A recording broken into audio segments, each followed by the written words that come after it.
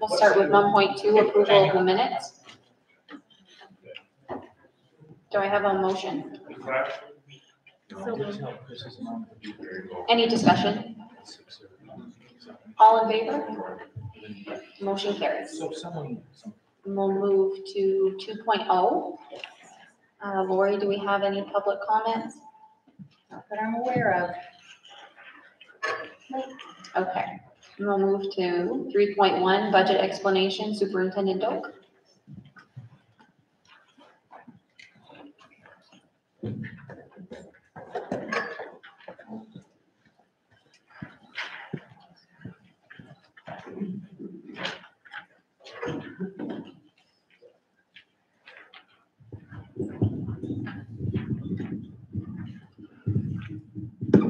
Well, good evening, and thank you for attending the meeting. As always, it's nice to see the public come out. So I'll go through the proposed budget that the school board has accepted for the following school year. Funding schools always starts with two variables, the valuation of a community and, of course, the student population. And the valuation of most Maine communities has gone up since COVID because of the home sales have gone up, and evaluation is set by that in most cases. So we did see an increase in the valuation of both communities in the RSU. Student population has also increased from last year by about 31.5 students. So those two variables are very important when you're funding schools. So we would be in a world of hurt if our student population was dropping and our valuation was going up, and that would be considered more onus on the towns to pay for schools than state.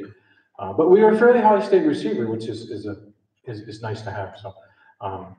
So when the student population goes up, I always estimate around 22 students or so, you start to see an increase, and you'll see as I go through the slides, we got a considerable increase in state aid this year also. So as we look at the population, this is Caribou High School from the previous year, which was 427. Projected for next year is 467. We've gone up considerably in the last 7-8 years, and it's kind of the goal that we wanted, Caribou to be the school of choice. And with the great education that kids are receiving, the great teachers that we have, we've drawn in a number of kids into the system. Which is what every school community should want. And you'll see there will be an even bigger increase in the community school. So at one point in time, fluctuating between last year and this year, we were the largest high school in Aroostook County. We were 5 students more than Prescott. So at one. So that's good news. When you look at the community school, there's significant increases from last year in both of our, pre-K to 3 and 4 to 8. At one point in time, we were 780 students. I remember when the school was first built, a few people in the community pulled me inside and said, we need to market the school, and we need to make sure that we get kids in this new school. And when we opened the doors, just prior to Thanksgiving in 2020, we were roughly about 700 kids. So from 2020, we put 80 more kids in that building. And we always knew when a school is built, there is an economic driver behind it. When we built the new school, we always talked about 750 kids being capacity. It actually, the real capacity is about 800. And we're pretty close to 800. So it's good and bad because it puts a lot of strain on your administration, puts a lot of strain on teachers, but in a good point, we have a beautiful school. And everybody I talk to, Southern Maine included, I tell them, you got to come see this school. Every Maine student should have a school like that to go through. And it does attract great teachers, and it attracts families that want to live in Linear, and we've kind of shown that. So 80 kids since the day we opened it is quite an accomplishment. Roughly, when we've been set that 4 teachers per grade level for some time now, Although when these numbers start creeping up, we may need to look at what will happen if we do get to that 800, you may need to add a grade level or two a teacher just to offset those numbers. So, questions? Yes. Yes, sir. I have a question, Kay, that you said it because of the increased enrollment, Kay. Have you looked to capacitate that in down the line? I mean, if you look to increase that, Kay, anticipate that? Increase what again? The teaching staff? Anticipate the enrollment. Yeah. And so teachers and sort of. Absolutely, that's a good question. When you start hovering around 22, 23, and 24, which we're getting close to and there, I always say 25 or more in those lower grades, you do need to think about another teacher to put in those grade levels. That 24, 25 is where we need to say, okay, if we get any more, we might have to break that up and put another teacher. We're getting there. We think about it all the time, Jane and I, but in this case, we didn't add any new teachers for next year. That's a good question.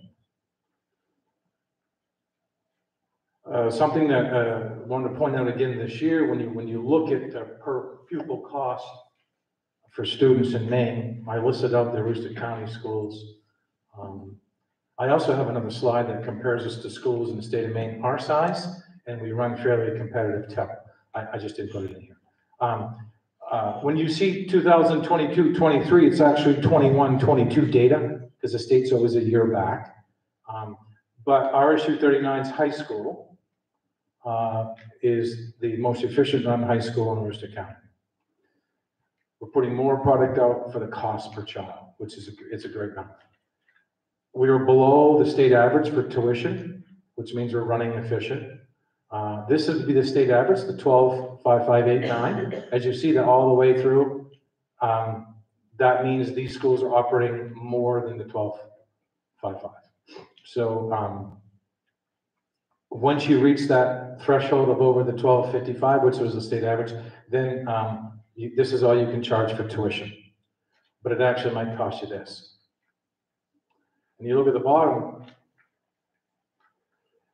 that's a lot. It's a lot of money per student. When you look at that, that's almost a tuition rate of Orono. Yes. I have a question. Okay, so your cost per tuition per student, okay, is based upon the students that you have, and based upon the revenue that you have coming in. Is that correct? The basis is on the basis is on the total budget that we have versus number of students that we have. So, and the state establishes that every year, and the printout, it comes out in end of January. So that's how we know. Okay, so if you're able to take in more students, okay, would you be able to lower that tuition cost? Oh, that's a great question, because my other district, we wrestle with this all the time, and I'm in Fort Fairfield. You want to bring in more students, but once you bring in more students, and you have to raise the number of teachers that you have to hire, that cost could increase and go up. But if your classroom's able to handle the teachers, so then that what's the difference? Okay, it's my understanding, okay, that Caribou High School, okay, and our Caribou school system loses students to Woodland State, for instance, okay, other places because and we pay tuition costs to other students out there, okay, other school systems out there because they want to go there. So if your schools, I guess the question, my question is here, what's your capacity? What's your capacity per schoolroom based on grade levels? Yeah, so the capacity would be, I don't know exactly what it is, but if you look at all the rooms we have in Caribou High School that are being used for classrooms, and you max them out at 20 plus kids in a classroom, say 25, that's your max. We're not quite there yet. We do have space in Caribou High School to accommodate that. We don't pay tuition out to any other district because it's always a superintendent's agreement. Now, those kids may go over to Woodland on the superintendent's agreement. They get the funding in the formula, which is a little bit less than a tuition rate. You always want to take tuition money over money that goes into the formula because it's it's a higher cost of the district. But we don't pay that because we have all our grade levels. The schools that don't, like the Limestones and the Woodlands that don't have high school, they by law have to pay tuition to another school system to attend that. They pay that tuition to you, or do you, in other words, if my child's living in Caribou, okay, I decide I want my child to go to Woodland School System. You have to, if I don't sign a superintendent's agreement with Woodland, or they don't sign it, they don't want your child to go there, then you have a choice to pay tuition. They probably will sign your You child. sign a superintendent's agreement, they go there. They go to Woodland, and then the money in the formula from the state follows the child, which is lower than the tuition rate, because it has to go through the formula, which is a reduced rate. So, for instance, this 10,000 could be something like 7,200. But they're able to house that student and teach that student at that rate. Say that again? You're able to teach that student at that rate. Yeah, we're teaching all of our kids at that rate because that's what the state gives us as a community, Caribou and Stockholm, so. Yeah. Lori, do we have another mic for questions from the floor? I can get one, yeah. Just makes it easier for everybody to hear the question. Yeah. This is the elementary school, and remember what I told you, they go back, this is actually a lot higher, so next year's number, if the incoming superintendent uses a slide like this, it will be a much higher number, because they always use the year prior, so. But the elementary school has climbed in efficiency also. Last year, they were in the middle of the pack, but they have prepped up to be cost-efficient operations, so. So our first budget came in a little over 24 million. And I always show you this slide every year just so you know what we were up against. That's 3.3 million over last year and 16%. Now there are a lot of schools in Maine that are going forward with that 16 and even 20% increases in their budget. The schools I talked to in Worcester County all seem to be about the same range that we are, 5-6% increase. But I do know some schools in southern Maine that are way over 16%. So. And we'll tell you why that's happening. So this is the state data that we get from our 279. I show it to you every year. This is last year's numbers. This is next year's numbers. The big change here is the mill rate of 7.1 to 6.97. That is not the community mill rate. That is the state mill rate that's set in Augusta for all the communities. That's not the Caribou mill rate. That's a state mill rate that's set for all communities. So if you live in Bangor, you live in South Portland, you live in Fort Kent, you live in Caribou, it's the same mill rate. Now, this 6.9 is allows for a less of a local share, and there was an adjustment made probably a month and a half ago. They overinflated this number and they adjusted the state. So we got a lot of state money this year. The only thing I question about the 6.9 is, if you operate with an additional local, which most schools do, there are some that don't, but if you do, like RSU, that's a shift in money from what's required from the local. The local must pay this money to the state to get the 14 million. So the locals must pay the 2.8 million to get to the 14.9 million. If you don't pay that local, say tonight we don't vote that article in, then we don't get the 14 million from the state. So it's almost, you have to vote that in to get the state funds. But if you go down in your local allocation, chances are your additional local will go up slightly to offset the missing money. So, and if you go up in your local allocation, which we had before, because we would have last year, then you'll ask for less in your additional local. Maine State Retirement, I always mention this. At one point in time, Maine paid 100% teacher retirement. Now it's 50-50 with the districts, 50 the state, and 50 with the local district. That's been in for about 8. Well, I've been here 8 years, so it's 8 or 9 for sure. So if you would ask me, what do you think? Did we fare fairly well? We fared really well. I've stood up here a few years ago and we had close to a negative number. There are communities in Worcester County that have a negative number for the state allocation. They lost a lot of money. And one recent district in the county is cutting 10 teachers to survive the loss. So, new slide that we've never really shown before, but this is all the local allocation monies, the grant revenues that we receive throughout the district the coming year. There's our ESSER funds that are slowly ending, so they're ending next September. We have to watch that. ESSER 2 funds are ending this September, so we'll have no more of those funds. You will not see any more of those funds from what the state tells us. I think it's going to be very tough for communities once these funds are gone. So we have one more year to prepare for what I believe will be a cliff for the community and for schools. All these title funds are in place. And then our local entitlement, our Title I, that's for special ed students at risk. Title II is professional development for teachers, teacher prep. Class size reduction, that's where we use money to offset salaries of a teacher or two to help in the budget process. And then, of course, our ESSER funds.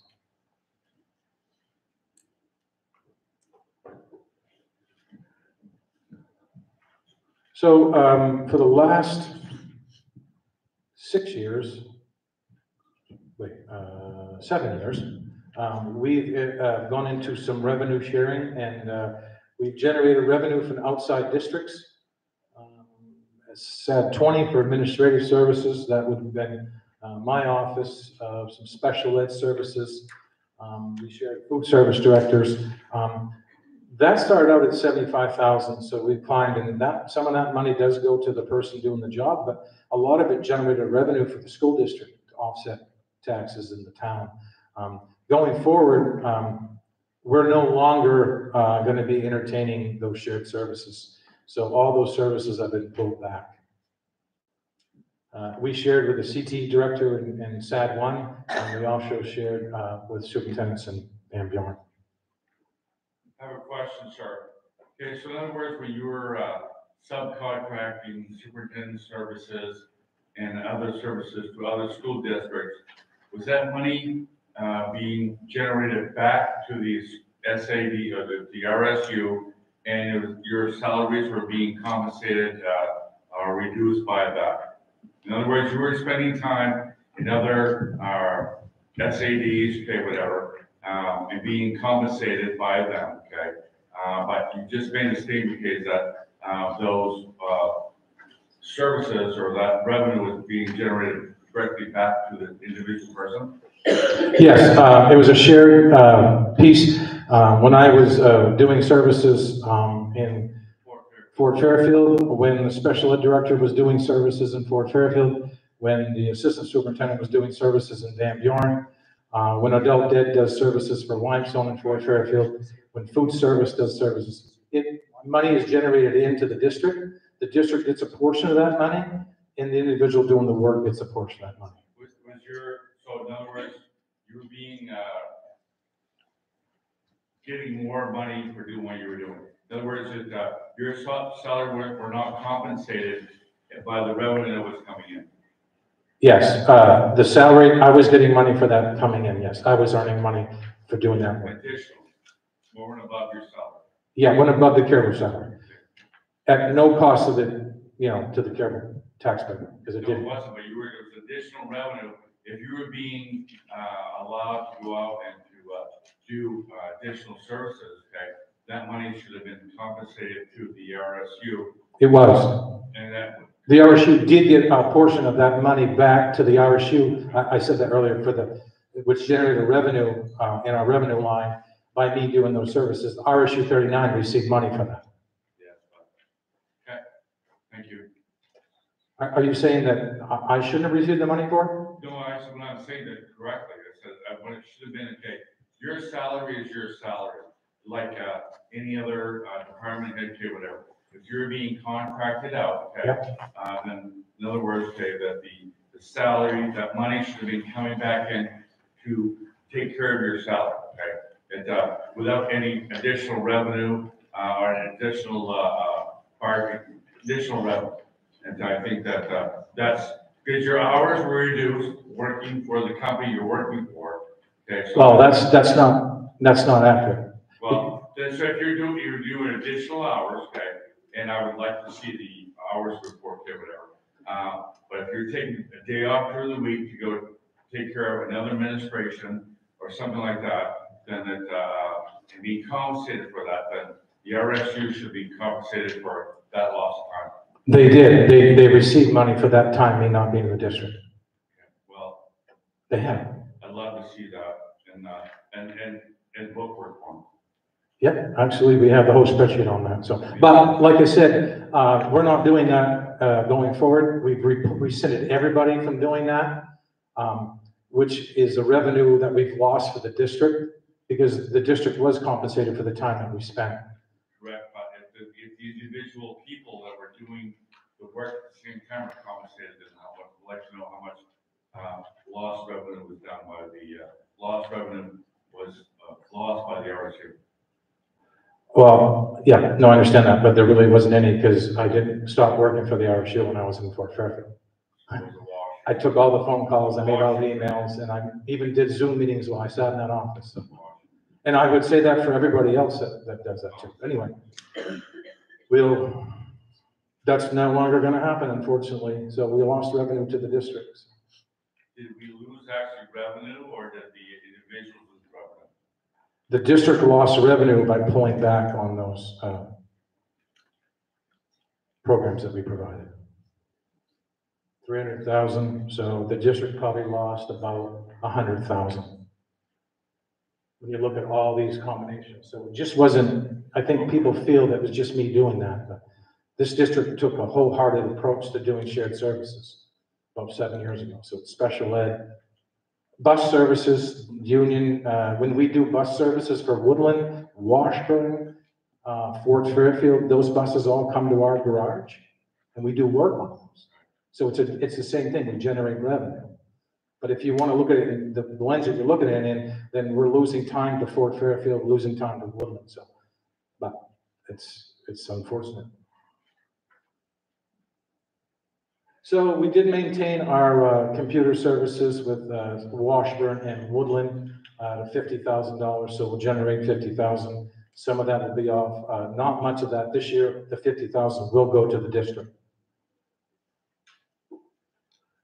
Unfortunately, we did cut a few positions to help save with taxes and not raise the mill rate too significantly. The 3 positions here, we've had an advertisement for a music teacher for 2 years now. We haven't had 1 applicant. We've had a math position open for 2 years. We haven't had 1 applicant. And world languages is a position that we made a cut. The person has been informed that they will not have a job here next year, but that person did find work in another district. And we actually reduced, out of ESSER money, 11 ed techs. We cut 5 of the ed techs and had to hire back 6 just to maintain a quality program for students. So, and we sometimes wonder what's happening with education. You know, what's happening? Like, why aren't we having people go into schools and work? And I did have a direct conversation with the director of the music program at Orono, University of Maine. Last year they had 1 graduate in the music program. This year they have 8. 1 student showed an interest in Northern Maine and was at Fort Fairfield. And to date, we still haven't got an application. All of them are going to go south. But we wonder what's happening with why people aren't going into education. So unfortunately, we had to make those cuts. Some capital improvement projects that we had to take out of the budget to make sure that we didn't raise the mill rate and suffice the taxpayer in this budget. The abatement of the old boiler at CHS, it will still sit in the same place it's been in. We had some floor tiles that probably should come out. They stated we took that out of the budget. Siding for the athletic building, which is next to the soccer field.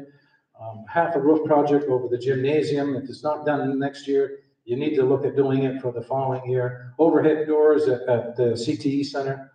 Replacement of ceiling tiles at the CTE Center. And of course, that is a really low, well, okay, this is not what it costs to pave Caribou High School and the vocational center. The cost of paving the vocational center and the high school here is roughly almost $800,000. This is just what we put in the budget to try to maintain. And we felt, you know, if we're going to get a school budget and lower taxes and not raise taxes too much. We'll have to take it out.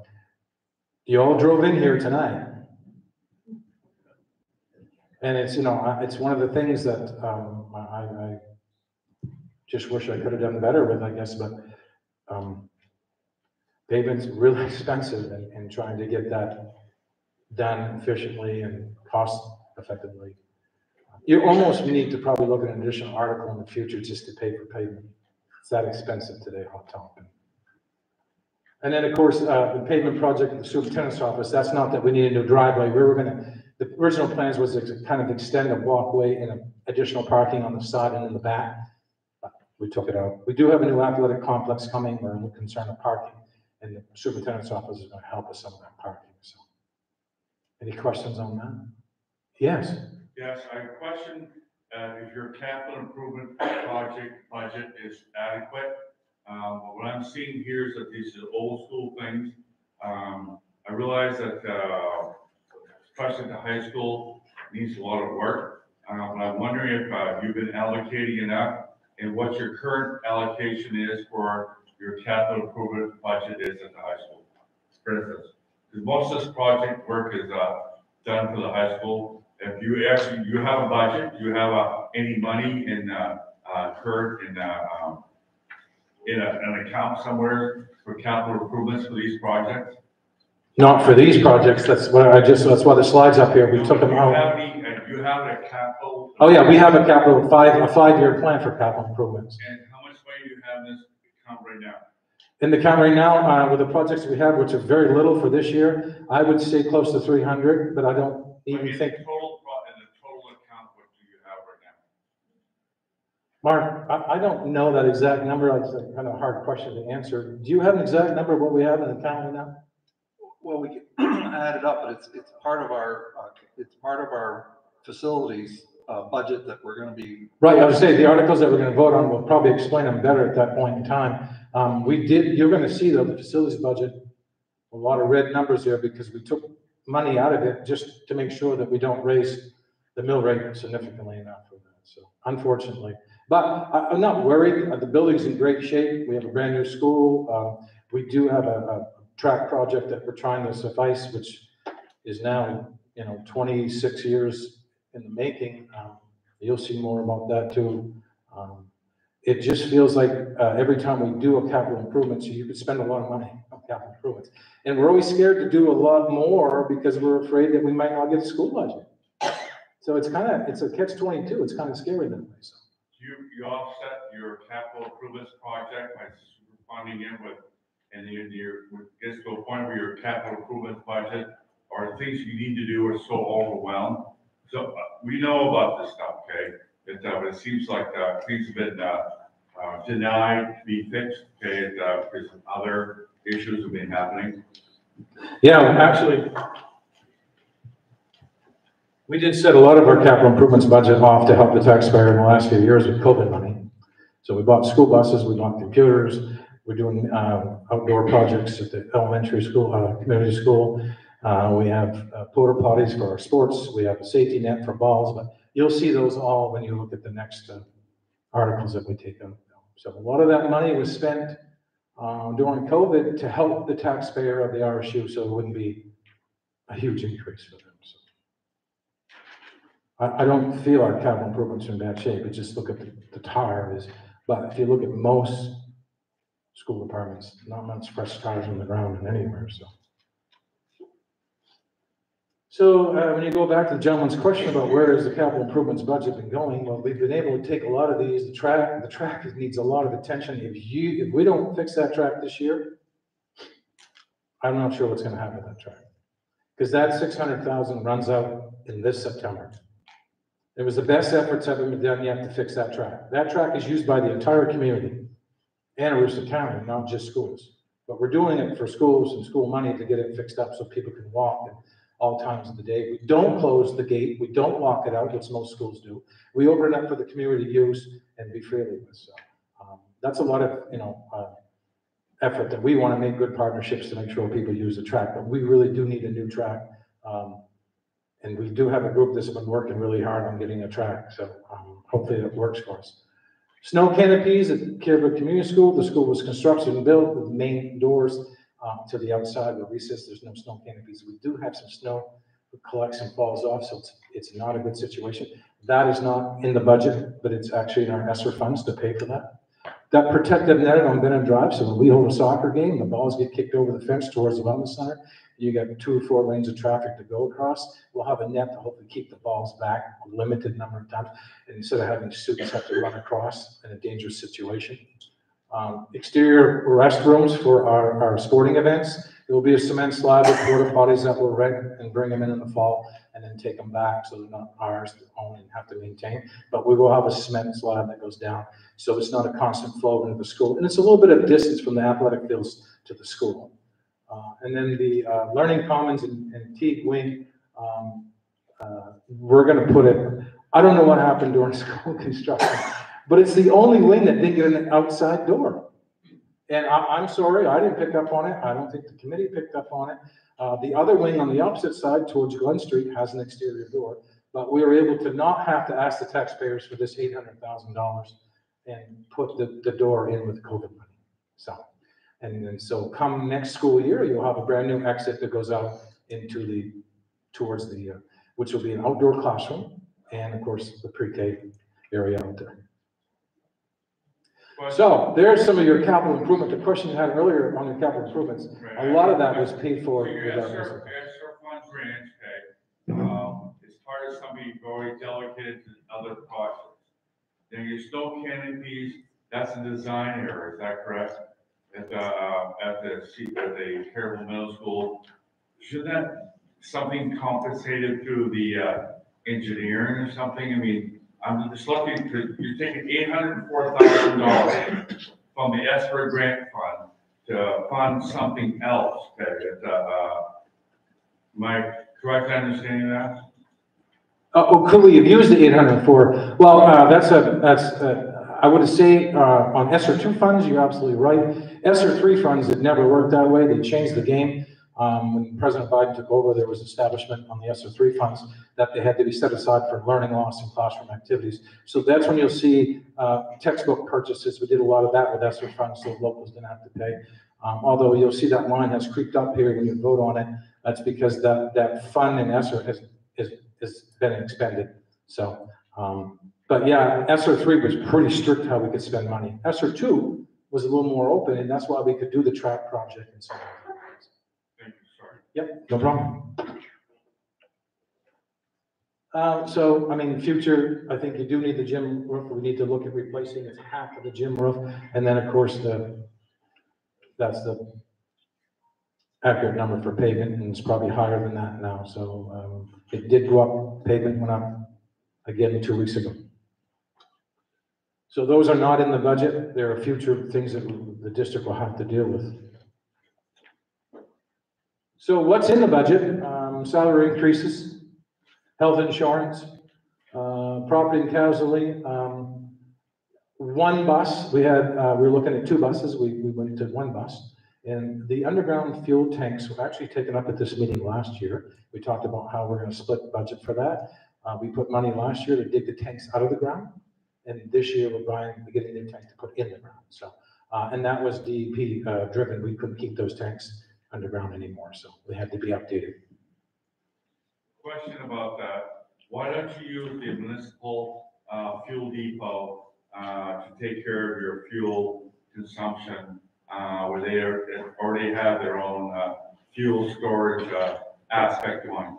Why don't you use the municipal with their tank system and all that sort of deal, and card system to take care of that instead of having your own Fuel. This is heating oil.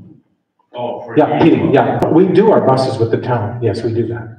So you thought about above ground tank system instead of underground tank system? And where do you have your fuel storage tanks at? Okay. It's this side of the building over here. We dug out. Mark, it's going to go back They're underground. all subsurface. They're underground. Yeah. Yeah, but I thought you have no place you can put them above ground, eliminate the deal for That's highway fuel, I believe. Well, I've been there, done that, so Yeah. Because actually, you guys are burning mostly wood here, wood pellet systems, so what do you use the fuel for, as a backup? Yeah, we use wood chip, not pellet. We have a chip system here. And we do backup oil. So whatever's cheaper at the time we buy, we always try to stay a year ahead. And we try to top our tanks off at the end of the year just to make sure if the wood system does go down. So it's not the most reliable system because the feeder system always seems to give us some headaches, but, You're relying more on fuel than you are on the wood pellet systems? no, about 50-50. But I would think that, taking the tanks out of the ground permanently and building an above ground system, might be more feasible and more economically, driven, and, be more than glad to advise you on that, so. And, Yeah, for the high school, we actually, as Mr. Doak mentioned earlier, we split the budget, it's not make such a big hit in the year. So we actually purchased, the tank on last year's budget, so we already have the tank. It just needs to be. But I think he's asking, why don't we put the fuel tank above ground? I maybe don't know that. I've never seen a lot of schools having heating oil fuel tanks above ground. Most of them have been underground, but this tank is dated, so it has to come out of the ground. A new one can go in. I've seen where over the road fuel, diesel fuel is above ground with a cement encasing, in case there's a spill. I haven't seen a lot of that, and I may be not an expert in that, but I have not seen a lot of that for fuel oil, for heating oil. Yeah, I mean, I can't, that would be, someone in engineering and maybe. And no one in engineering has told us to do that, so I don't know.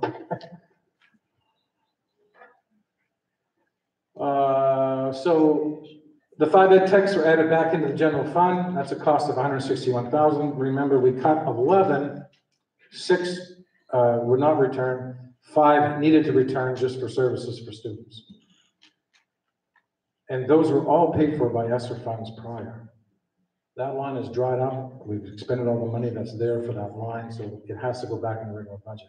And this is the issue that schools and some communities are facing, that what looked to be like a great thing, ESSER money, it's gonna cause some havoc on the other end, so. So the proposed budget, just a little over 22 million. It's, like I said, it's a 1.46 mil increase. The board did a great work with that. They decided they wanted to go no higher than 1.5. We did the best we could to get it down. This is the tax increase, the share between Caribou and Stockholm. Is at the bottom. This is your cost centers that you'll be voting on. Most are in line, except for special ed has gone up a little bit. You'll see if there is questions, but it is the number of students who are going outside into special purpose private schools in the area. We have additional students going, and we had to hire 4 extra ed tech one-on-ones to go with those students to those sites. And the site that's closest to us is OTC in Prescott. Other instruction, basically, we were running with part-time AD, and we've now started a whole year with having a full-time AD. And this is the first year that those monies will be reflected in as a full-time and switched over from administration. System administration is quite a drop. You may come up in the articles, but I'll try to answer those questions now. Looking to save money and knowing that I'm leaving, a large cut was made in the central office to do away with the cost of maybe a superintendent. So that was reduced significantly. A little nervous about that because you saw our district is not getting smaller and not having assistant superintendent or superintendent. You'll have a superintendent, but we're going to try to go 1 year without an assistant superintendent. Time will tell. Maybe next year when Jane's up here, maybe it will work out. But we're getting bigger. We're not getting smaller. And you're taking on quite a chunk of money to help the taxpayer, but it could come back and slingshot us. Mainly transportation and buses, you'll see those are because of some fuel costs. This is the facility maintenance. That goes back to your capital improvement question. We took out things out of that capital improvements just to save the taxpayer from having to have a mill rate that maybe you wouldn't expect. So it, was a little bit of a gamble. We don't like it, but there's things that we're rolling the dice on and trying to get, some of that is just cutting back on fuel cost, and we'll explain more of those if we have to, so. My question is, okay, when you reduce your facility maintenance costs, okay, are you actually saving the taxpayer money, or are you foregoing to the taxpayer inevitable, expenses? I mean, the thing is, when you say you reduce that expense, what did you cut out? I mean, are you reducing, building maintenance? Are you reducing, what are you reducing it by? Facilities maintenance, which actually we've seen, I think over the years in Caribou, was neglected, and all of a sudden it had to be boom, it's a big deal, okay? So facilities maintenance is probably one of the biggest areas that you should probably be reducing, but expanding. Okay, you have an old building and a new building, okay? Now, I don't know what the new building is gonna cost you to maintain, but the old building is still requiring extensive maintenance costs. So that, for the building facility itself. So I'm wondering, are you actually saving the taxpayer money by doing that? Or are you, just prolonging the inevitable? Oh, absolutely. I mean, I think we're prolonging the inevitable. That's a good point. And we've been doing that for years now, just trying to play the game of, what is going to be acceptable and what's not going to be acceptable. I think we've done a good job so far managing that. We don't have facilities that are tired and worn out. We've maintained them and kept them up. I think Wayne St. Peter's crew has done a great job. We have our own carpenters. We try to save money than hiring out. But yeah, I think it is inevitable. The tar is a great example. The track is another great example. We've been doing this for years.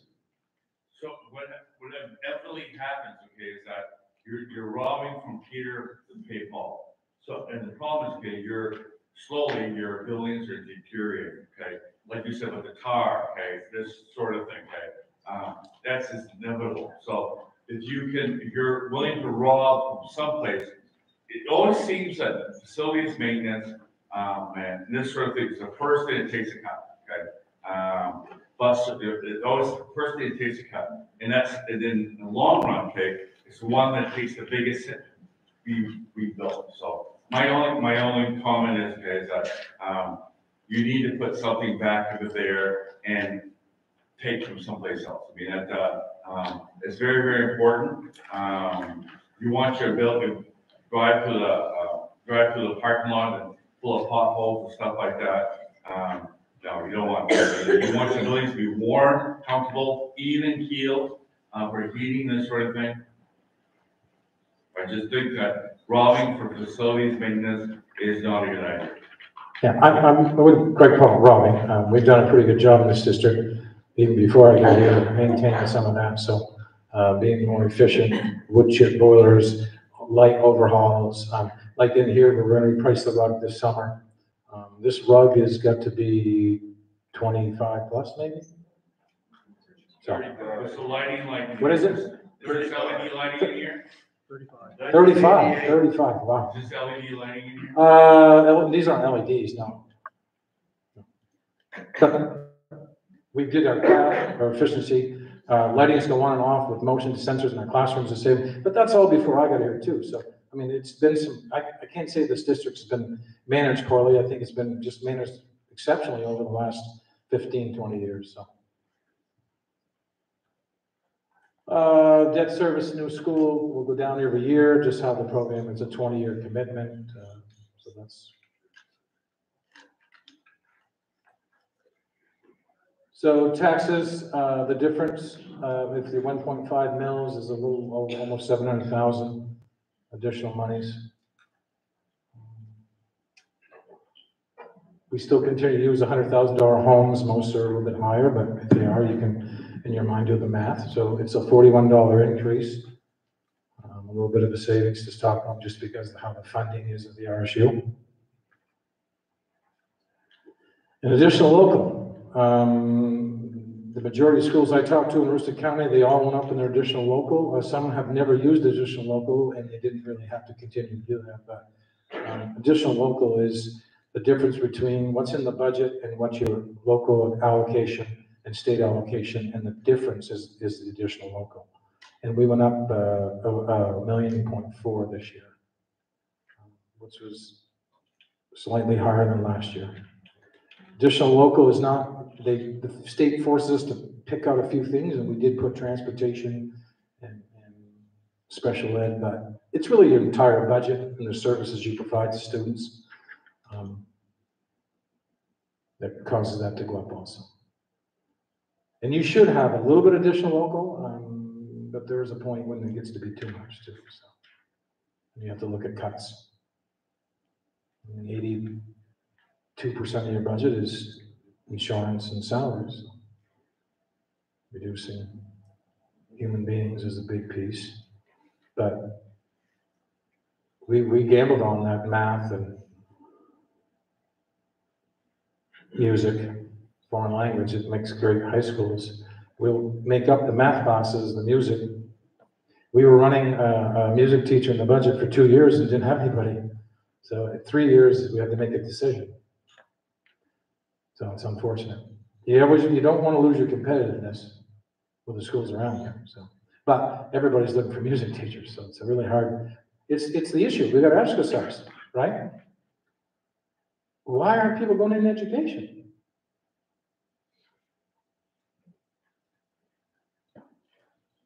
It's hard to imagine the numbers that have dropped in local universities towards being educators. You know, if you've been invested as long as I have and the passion I have for it, it really hurts. So, okay. All set?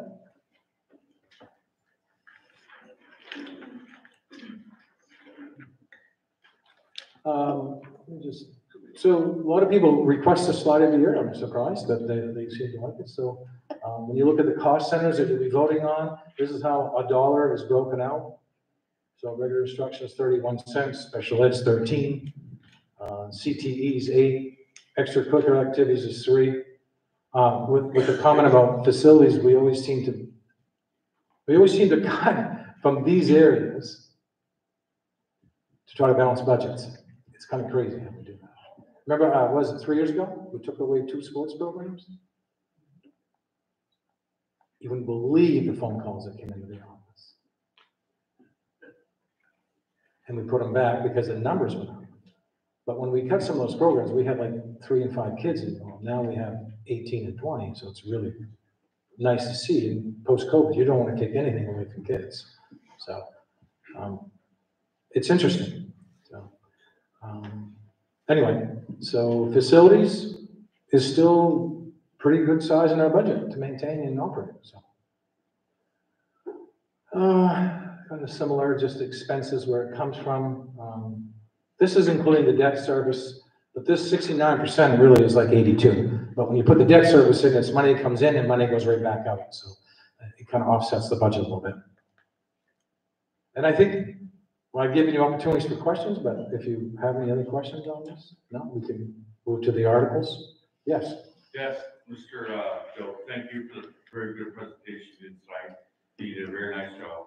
My question is, okay, in regards to your salaries and benefits, okay, is there been any work done in trying to reduce, for instance, health insurance, okay? We, in certain areas, as told consumers, we have to reduce our benefit package, this sort of thing.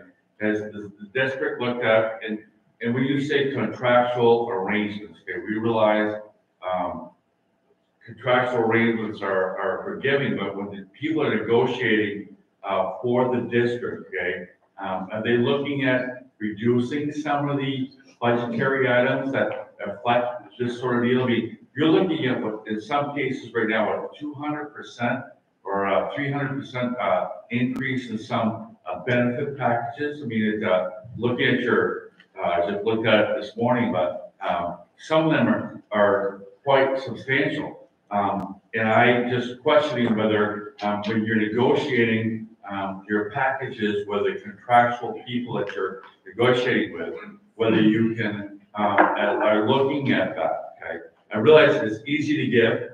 Okay, but what it's coming down to right now is that the taxpayer, okay, ultimately pays. Okay, whether it's the municipal side, school district side, whatever, the taxpayer ultimately pays. So, it's time for people to realize, okay, is that, I mean, my health insurance, I don't have a $250 or $1,000 deductible, something like that. My deductible is $5,000, okay?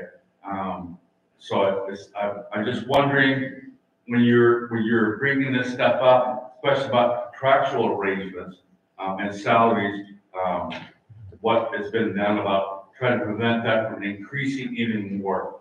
Because actually right now, biggest part of your budget, okay, you're looking at 5 point something to 6% increase overall your budget, and you're relating it mostly to wages and benefits, okay? So it's like, okay, and you cut a lot of other things up here, we get that up. The bulk of the package that you're asking for the city taxpayers is for wages and benefits, okay? So I'm just wondering if there was any question, any concern that was taken in the contractual arrangements prior to, like with other, when we're on a municipal level, we have to take that into consideration also. Yeah, it's a great question, and it's something that we wrestle with all the time. The problem is, a few years back, the state went with the $40,000 increase for minimum salary for teachers. So that reflected throughout the contract. Many main schools. Were you obligated to do that? The state never obligated anybody to do anything. And I see right now the state has a law. They're trying to do something right now to increase the level of paying. And so the state should be responsible for doing that. Okay, well, I'll try to answer that. Just let me try to answer that. So the $40,000 is what and they were offsetting districts that were taking time to get there. They gave you so much time, 5 years. There's a new bill that just was put in the spring to pay teachers $50,000 for a base salary. And it's a bipartisan bill that has support on both parties. It's going to pass. So we need to get ready for that. And even when there's questions and challenges from communities, like the gentleman raises, that's going to pass 50,000. The other bill that's in front of them right now too is ed techs. We have any ed techs in the room? In support services, they're looking for an increased pay for ed techs and support services that could put you just under the wage of a teacher. So a teacher starting out was roughly about $33 an hour, roughly 33, and an ed tech could be in the high 20s. So there's a little issues. I think, schools and districts that are affluent and paying teachers a little bit more, and there's not the one salary in the state of Maine, of course, we're paid by communities. That's going to ratchet it up. The problem with the negotiations and pulling things away, we won't have any teachers. There are places right now, I go everywhere I go, you see that $19 an hour, $20 an hour, and we could say, oh, well, go there and work, don't have to work for us. That's not, it's a wage that we have to pay people in order to maintain the cost of living. And I know it increases the taxpayer responsibility, but with the 50,000 and the ed tech and support staff salaries in legislation, I really do think it's going to pass. And I wouldn't stand here and say that if I didn't think it was going to pass. So this 50,000 will be, the state will offset schools by $2,500 a salary each year for 5 years until you get to your minimum 50,000. So interesting enough, we've lost bus driver custodians, and we had a bus driver custodian leave a neighboring district, come work for us for about a month, left us and worked for the highway department here in the town, got $4 more an hour, worked for a while, and then came back to the district. That's what he was telling us. Anyway, to me, that doesn't matter. I just think we need to take care of the schools and make sure. And it goes back to what I'm saying. There are people that think we should pay teachers $80,000 because we're not getting teachers. And we should, but we can't. And we should. We should pay people what they're going to be. That's the thing. And I agree with that. I mean, my biggest problem is that, well, what can we afford to do? It is a great question, and I would say 6 years ago we took the insurance and looked at it, and we were paying like 85% across the board. We upped it to 95 and 100% for single plans and 70% for families to save money.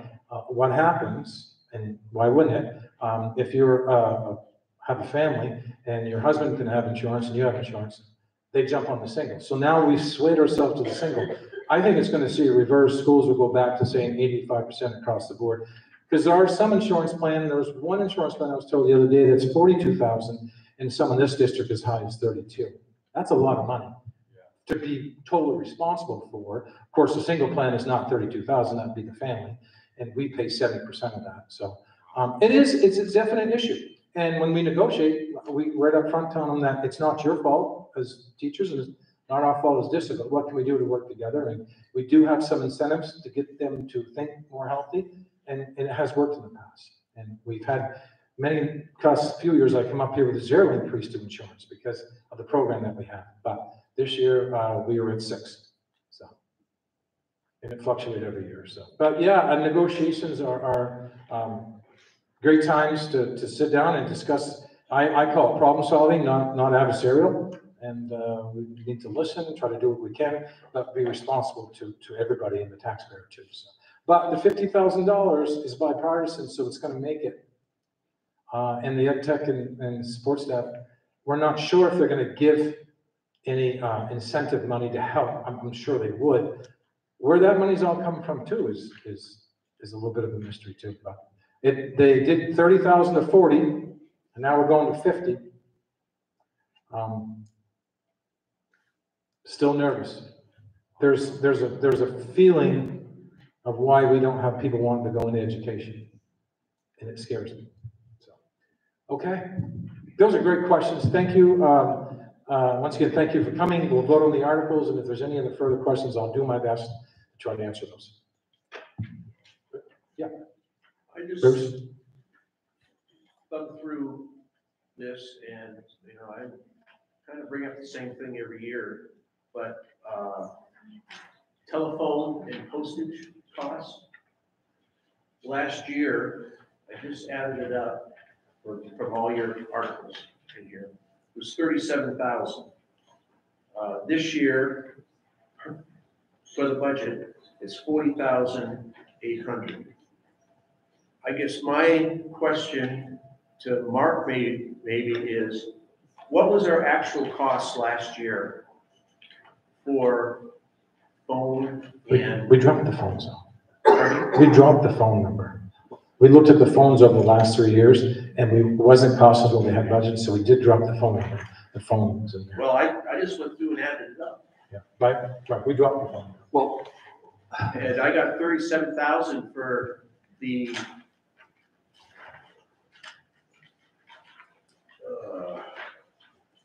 22-23 budget on all the articles. I went through each one of them. And then for the proposed budget, it's up to 40,800.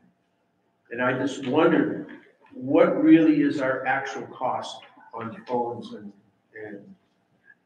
yeah, I'd have to give that number to you, but the budget was increased to match closer to actual. okay, But so we did drop the phones. I mean, I think when we take the articles up, you'll see that. Yeah. But phones is also fax lines, photocopy. I mean, Well, there's and a lot in postage there. is mixed in there too. Got postage, right? And of course, the postage has been going up. does that include rental of copy machines? No, that's somewhere else. That's a different. That's a different line item.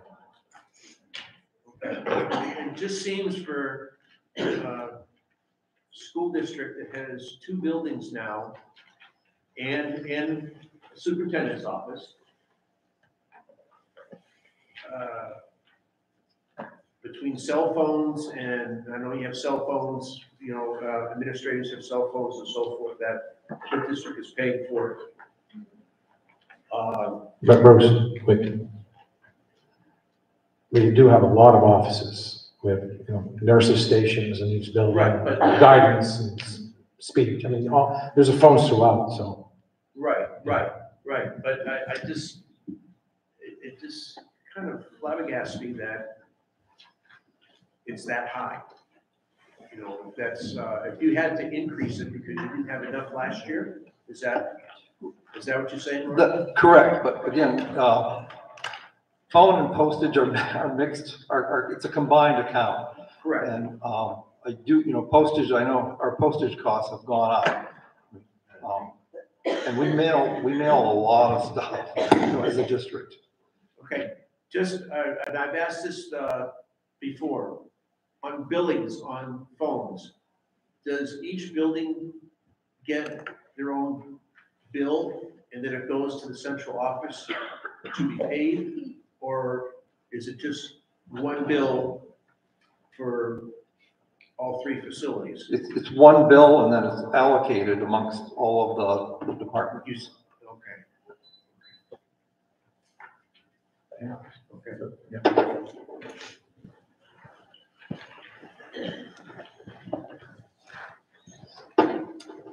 Okay.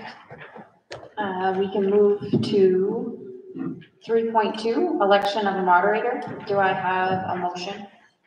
Nominate Frank McRae. Is there a second? Second. All in favor? Or I'm sorry, discussion. All in favor? So, Mr. McElwain.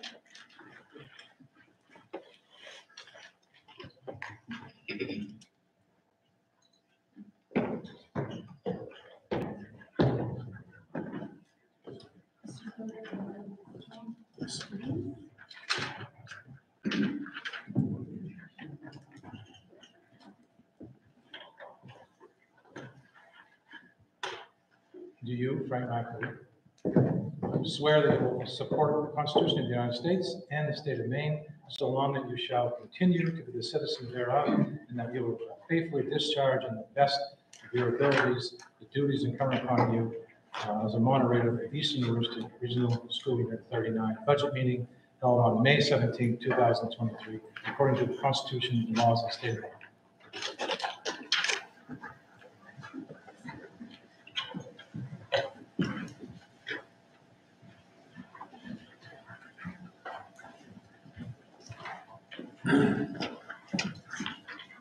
Now we'll have the swearing in of the ballot clerk.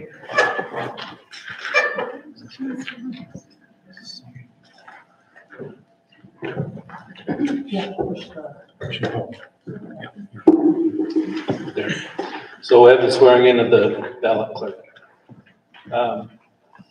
Do you, Lori Chapman, swear that you will support the Constitution of the United States and of the state of Maine, so long as you shall continue to be a citizen thereof, and that you will faithfully discharge to the best of your abilities the duties incumbent on you as ballot clerk of the Eastern Aroostook Regional School Unit number 39 budget meeting on May 17, 2023, according to the Constitution and the laws of the state of Maine? I do. Thank you. Sign this.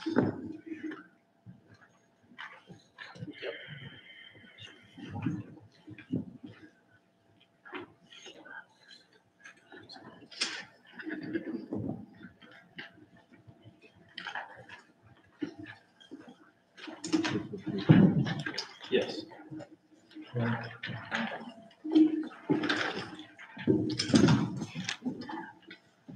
So we have 19 articles to consider.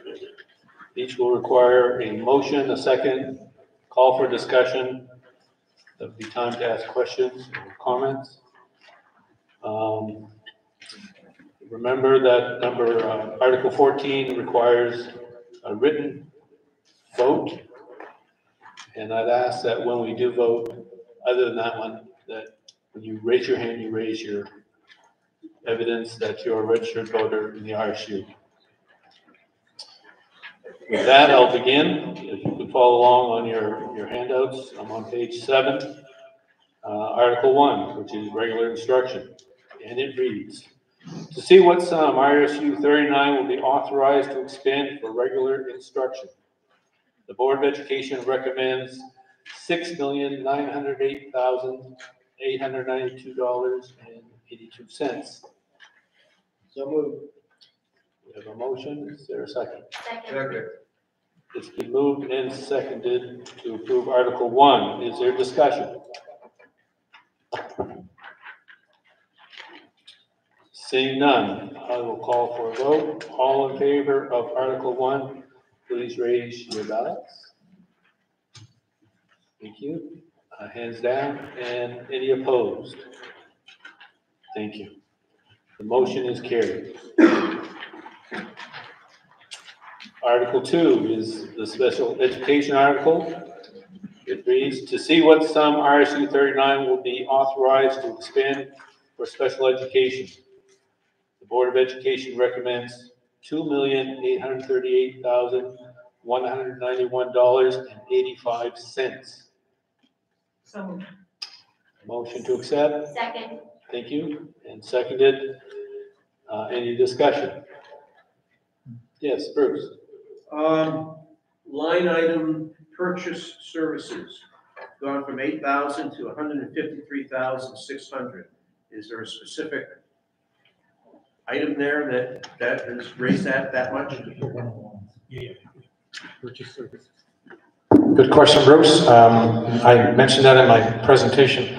This is the cost of the students who are going to outside schooling, preferably OTC. There are additional students going there next year, and it requires us to hire 4 one-on-ones to be with their students.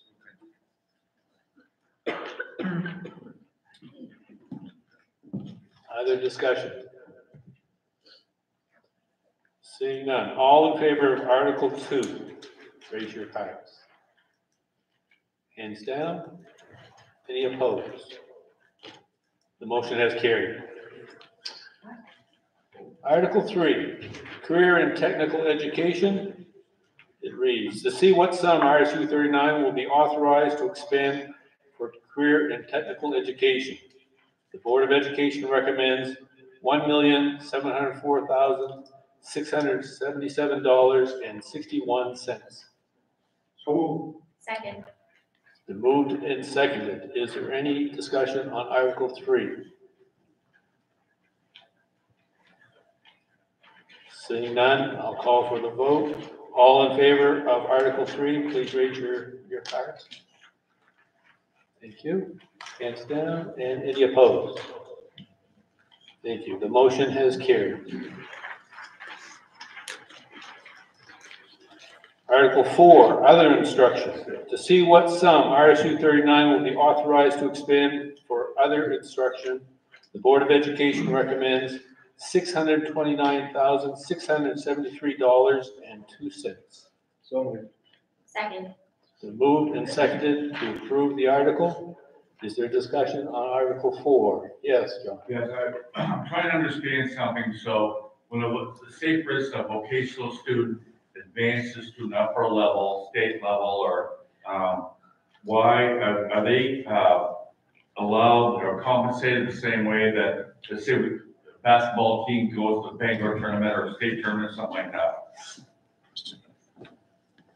That's a great question. We try to do everything we can equally, and if it's a state competition, then we do pay for that. The national level competition, we have not paid for that as a school district since inception. So there are clubs that can raise money to afford some of that, and some parents offset that. But at the state level, when we do competition, we are paying for that. So any student that goes to a state level competition will be compensated or reimbursed in that manner?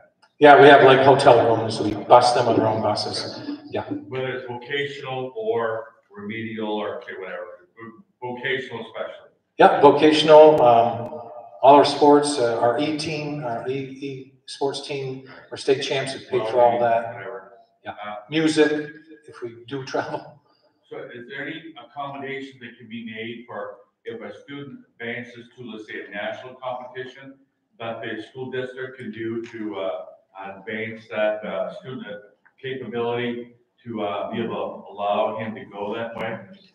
This district has not traditionally done that at any level. So. But is there any way that can be done to do that? We'd have to look into what would cost, work with our CT, and see what the additional cost is for national.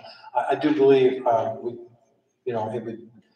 we could look at if there's plane flights or food costs, but traditionally, The thing is, okay, it'd be a proud moment for a student from Caribou High, okay, to advance to a national recognized, or even a team, Right. national recognized, function, okay, that, and I think the school district should be able to afford them somewhat compensation, Right. maybe not totally, but, somewhat compensation. I mean, absolutely. And we'll do the best we can with the time. Thank you. Discussion on Article 4. Seeing none, I'll call for the vote.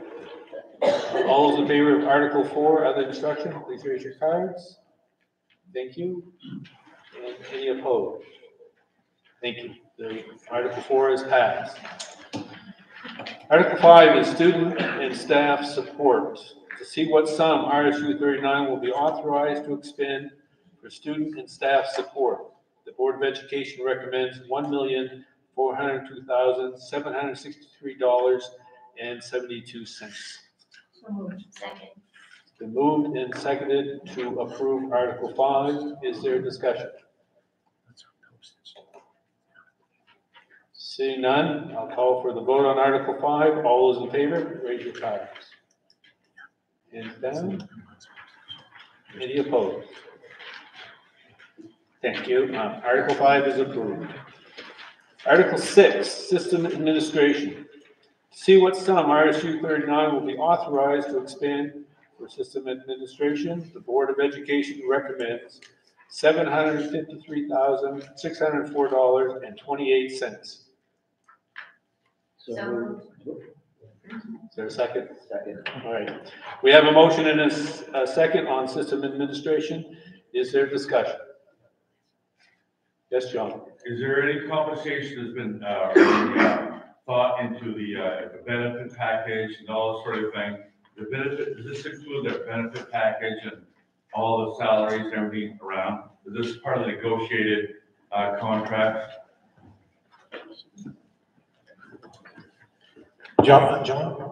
John, this article strictly is central office, superintendent, assistant superintendent, business manager. There is no negotiations. There's not a contract that represents them. They're kind of just on their own.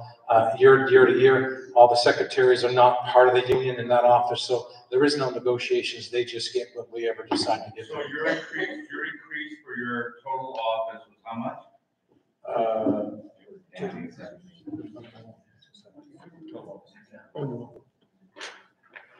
Yeah, it went down. It's a decrease.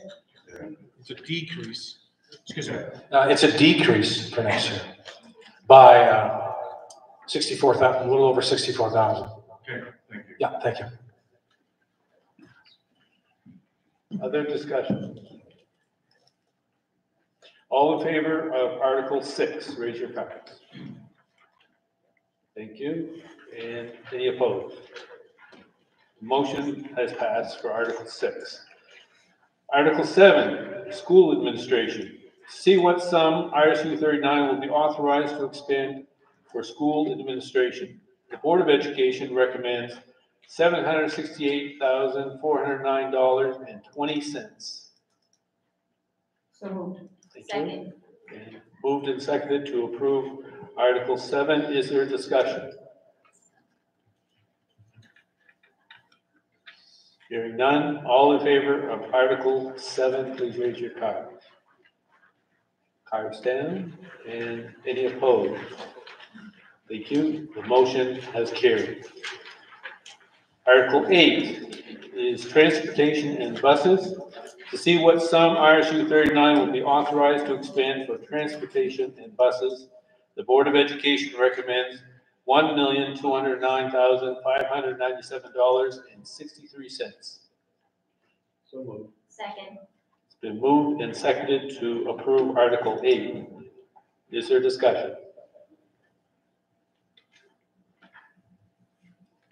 Hearing none, I'll call for the vote. All those in favor of Article 8, please raise your cards. And hands down. Any opposed? The motion has passed. Article 9, facilities maintenance. To see what sum RSU 39 will be authorized to expend for facilities maintenance. The Board of Education recommends $2,419,442.22. Second. Been moved and seconded to approve Article 9. Is there discussion? Hearing none, all in favor of Article 9, please raise your cards. Thank you. And those opposed? The motion has passed. Article 10 is debt service. To see what sum RSU39 will be authorized to expend for debt service, the Board of Education recommends $3,327,357.19. So moved. Second. Been moved and seconded to approve Article 10. Discussion. Hearing none, all in favor of Article 10, please raise your cards. Thank you. And any opposed? The motion is carried. Article 11, other expenditures. To see what sum RSU39 will be authorized to expend for other expenditures. The Board of Education recommends $90,500. So moved. Second. It's been moved and seconded to approve Article 11. Is there any discussion? Hearing none. All those in favor of Article 11, put your cards. Thank you. And any opposed, same sign. Thank you. Article 11 has passed. Article 12 is state local EPS funding allocation. It's a long one. To see what sum RSU39 will appropriate for the total cost of funding public education from pre-kindergarten to grade 12 as described in the Essential Programs and Services Funding Act, and to see what sum RSU39 will raise and assess as each municipality's contribution to the total cost of funding public education from pre-kindergarten to grade 12 as described in the Essential Programs and Services Funding Act in accordance with the Maine Revised Statutes Title 20-A, Section 1568. Recorded amounts set forth below, and I won't try to articulate that chart or the explanation. Move to accept. But the Board of Education recommends the dollar amounts in the chart, bringing a total of $2,826,451.17. So moved. Thank you. Second. Moved and seconded. Article 12, is there discussion? Hearing none. All those in favor of Article 12, please raise your cards. Thank you. And any opposed to Article 12? The motion has passed. Article 13, non-state funded debt service. To see what sum RSU39 will raise and appropriate for the annual payments on debt service previously approved by RSU39 voters for non-state funded school construction projects, non-state funded portions of the school construction projects, and minor capital projects in addition to the funds appropriated as the local share of RSU39's contribution to the total cost of funding public education from pre-kindergarten to grade 12. The Board of Education recommends $189,111. So moved. Second. Moved and seconded to approve Article 13. Is there discussion? Seeing none. All those in favor of Article 13, please raise your cards. Hands down. And any opposed? The motion to approve Article 13 has passed. Article 14 is additional local funds. And this is your written ballot. It's noted there. But we'll have a motion second and discuss first.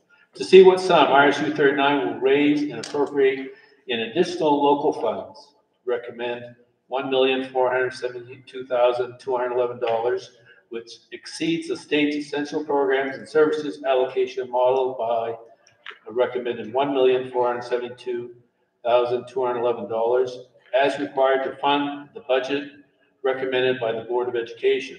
The Board of Education recommends $1,472,211 for additional local funds and gives the following reasons for exceeding the state's essential programs and services funding model by $1,472,211. And I'll skip the explanation, but the bullet points are special education and transportation. So moved. Second. It's been moved and seconded to approve Article 14, additional local funds. Is there discussion? Yes, Joe? Yes, sir. I would like to understand, okay, the relationship, especially with local funding, why we don't have a better relationship between, let's say, city government and the RSU. This is a very significant increase. As hard as the city government tries to do flatline funding with our municipal budgets, okay, and then we have to inherit, okay, and we inherit, okay, the RSU budget, which we don't know about until pretty much later in the day, okay, and I want to know why it is that way. I guess I kind of understand it, okay, but the city government, okay, and it's something people, the general public needs to understand, okay, that city government does everything we can to do to flatline our budget, which we've done again this year. But now we have to take your budget. So I'm just making a statement to understand why we don't have a better open relationship. We chamber and the boards, our committees, okay, whatever. We don't meet once or twice a year, especially when you're going your budgetary process. We're going through ours. Ours is very public, very open. We carry 3 years back. We carry a spreadsheet that's very, very good. And I'd like to understand why, okay, the relationship with the RSU and the Caribou City government is not open as much as it is. I will leave it at that, okay. I will vote again against this measure, but I just want to understand why we don't have more of an open relationship, especially where we're carrying front of the burden, and we have to go through this process here, okay. Should be able to come. We should be able to be neighbors. Be able to sit down and understand why, okay, we're not partners, okay, and but I guess we're not, okay. There's two different sides of this city, and it's time to put it away. So I will end my rant with that. Go ahead. John, this is the first time I've seen you here. Actually, want to know why? Because I try to watch it on TV. Our meetings aren't on the same night. Actually, I try to watch it on TV, okay, but it's very, very hard to see. But the thing is, okay, so I haven't seen you at a city council meeting, so it's what the thing is, okay, we should have an open dialogue, open conversation. It's 24/7 between both parties. So The next meeting is when? June 5th? be more than glad to come. I think John raises a great point. I think, first of all, in a legal sense, the RSU is a separate entity from the city because we have multiple towns. We used to have Limestone and Stockton. We don't want to necessarily favor one community over the other because Stockholm's a very good partner, and I've always said that, very good neighbor. I don't think there's anything wrong moving forward in the future, that probably improving. I think there were some issues a few years back of some issues that were aired publicly about the school superintendent. But, you know, that here, I think there was time to need that to kind of cool down. I do feel there's a momentum going forward that there probably could be more sharing. Penny's here tonight. She has come to our budget meetings. Our budget meetings are open to the public. She's quite loyal. She comes all the time. And I think the important thing is, okay, is that we're in this together, okay? Yep. And the thing is, okay, you're gonna bring us a bill here, okay? That's advocate for a 2 or 3 mil increase, okay, in our tax dollars, city budget. We're gonna have to approve, okay? That's the bottom line, okay? And it's rightfully due, okay? I'm not gonna get into that, okay? But the thing is, okay, is that let's talk about this stuff, guys. I mean, it's like, you know, we're in this together. It's like we're two separate entities, but we're all serving the same people. You know, and Well, I think the first step forward this year was to sit down and talk about the track. Right. Yeah. I think people think the track is just an RSU, Caribou High School, but it's used countywide. We don't close it to the community. Anybody can come. I think it was a great opportunity for some sharing. Last year I mentioned to Penny also that childcare is an urgency. It's a great opportunity for the town and the school department to probably share on something. It didn't quite make to fruition. I do think moving forward, you might see better relationships improving, and you'll probably get to that point that you're referring to where maybe we do so. My thing is, our money is limited. There's only so much money. The pot is only so big. The pot is only so big. So we all have to figure out how we manage that pot, okay? I mean, it's no difference than any other business, do whatever you have. Yeah. The pot is only so big. We all want, we all need, okay? We all desire, okay? But the pot is only so big. I gotta try to give credit to the school board. There hasn't been a year since I've been the superintendent where we haven't thought about the tax bill. No, I'm not saying that. Yeah. It's just, sorry, I didn't, excuse my rant. But I do hear you, the partnership, and I think going forward, most communities will have to look at that and do that. I think there is a partnership. Wherever you're going, it's going to be the same way. Well, maybe not so much, but Well, where I'm going is more of a budget committee yeah, exactly. overseas, because it's a municipality. This is an RSU. It's a little different by law. So, but anyway, it is a great point. And all our meetings are open to the public. We invite everybody to come. We show them all on TV now too. So we're much better off post-COVID than ever we were before. Yeah. Okay. But that's a great point, Jim. Thank you. Other discussion?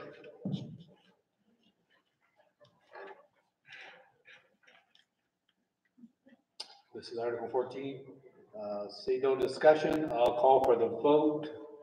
And Lori, how would you like to proceed?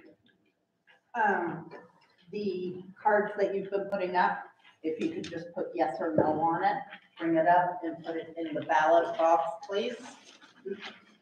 Just so you see, it's empty. There's pens on that table, and there's pens right here. Here's mine.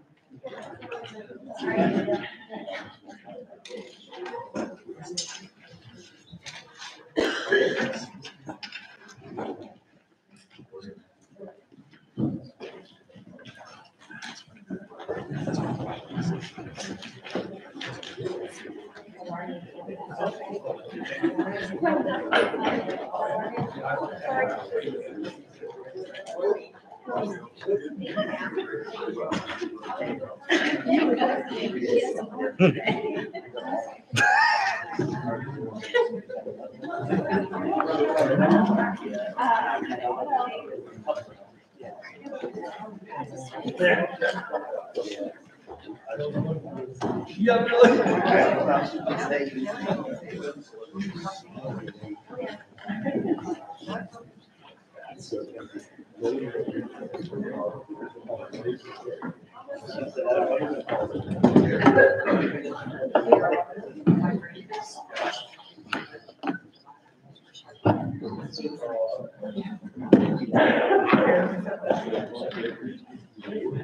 We good? Everybody come up?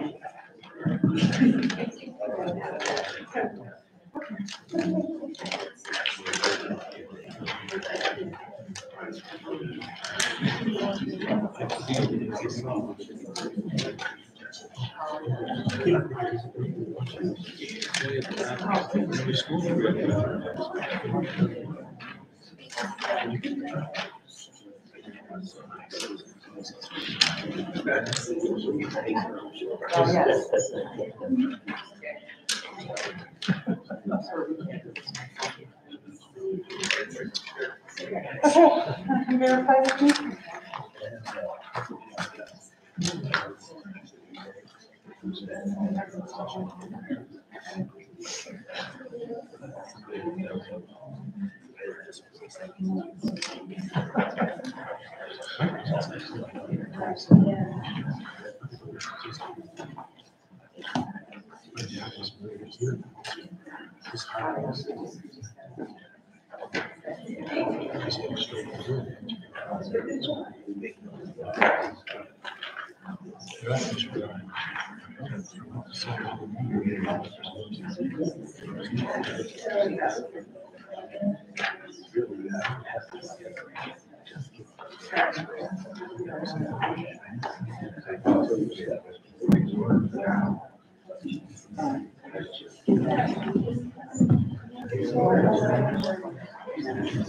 Question 10. If you did, you picked up the school.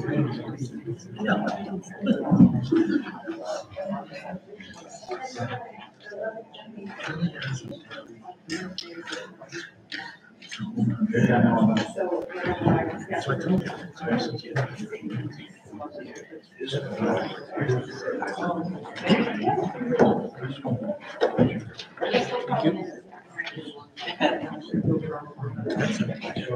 All right, I have the results of the written ballot. And this Article 14, additional local funds has passed. 39 yes and 3 no. So the motion is passed, and we'll move on to Article 15, which summarizes the proposed school budget. It reads, to see what sum RSU 39 will authorize the Board of Education to expend for the fiscal year beginning July 1st, 2023 and ending June 30th, 2024, from RSU 39's contribution to the total cost of funding public education from pre-kindergarten to grade 12 as described in the Central Program and Services Funding Act, non-state funded school construction projects, additional local funds for school purposes under the Maine Revised Statutes, Title 20-A, Section 15690, unexpended balances, tuition receipts, state subsidy, and other receipts for the support of schools. The Board of Education recommends $22,053,109.54. So moved. Second. Moved and seconded to approve Article 15. Is there discussion? Seeing none, all those in favor, please raise your hand.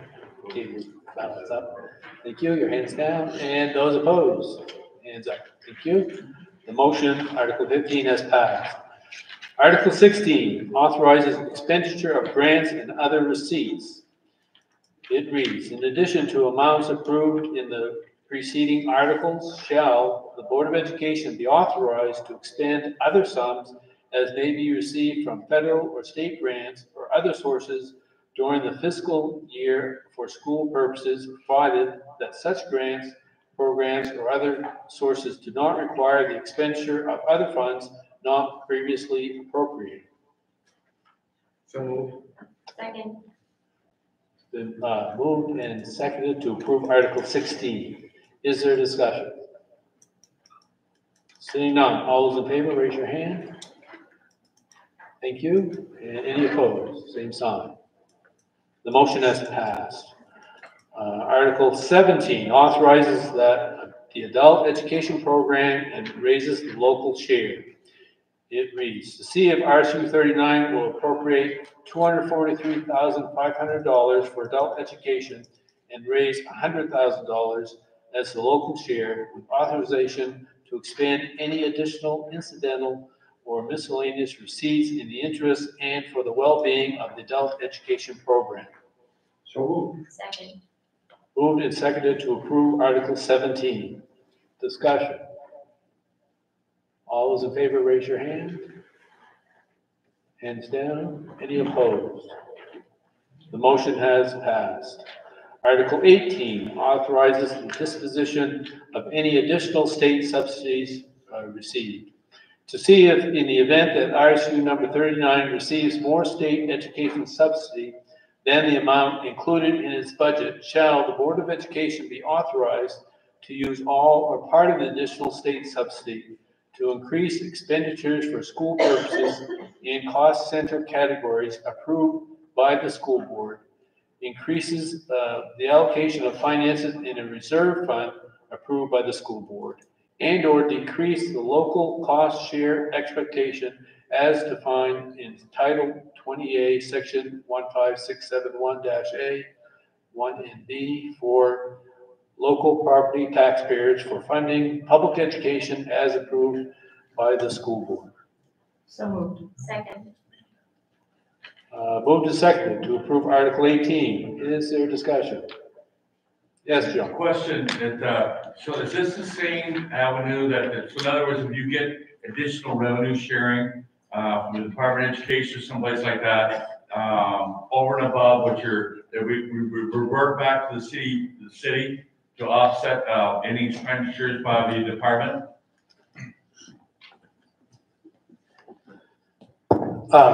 That's what happened last time. Correct. Yeah.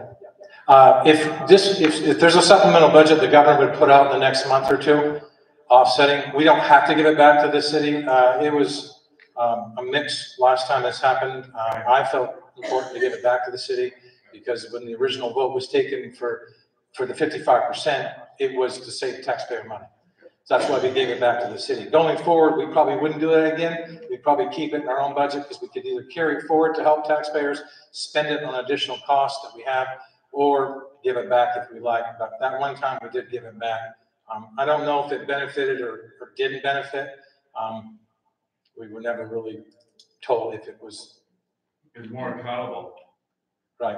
Oh yeah, I mean, I advocated with other schools to do the same, so.